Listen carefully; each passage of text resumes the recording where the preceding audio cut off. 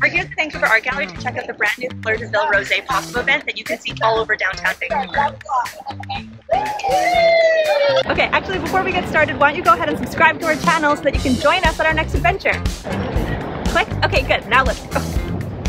For those who don't speak French, Fleurs de Villes means flowers of the cities. They work with local florists and designers to create these stunning art displays including sculptures, flower-bombed antique cars, and floral couture mannequins. Every rosé-inspired mannequin and installation is unique to its city, so even if you've seen pictures on Instagram from other places, they won't look like this.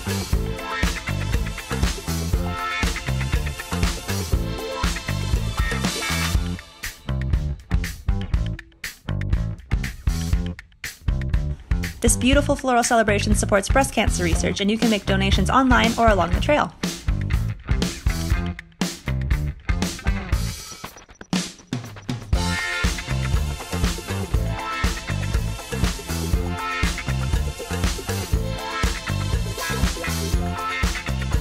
The Rosé Floral Trail is self-guided and completely free and open to the public. It's on now until June 20th. Thanks for watching the video. Where should we go next? Let us know in the comments below. I think I need a glass of rosé now. I'm gonna go get one.